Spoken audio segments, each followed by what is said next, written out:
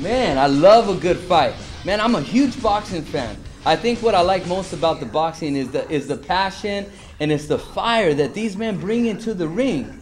That fire that causes them to train and to discipline themselves and gives them what they need to face their opponent head on.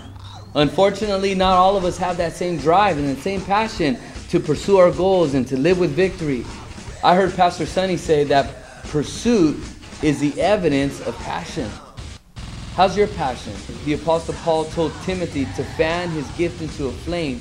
He also told him to fight the good fight. He knew it was going to be a challenge. He knew there was going to be obstacles that Timothy was going to face. So he encouraged him to fight the good fight.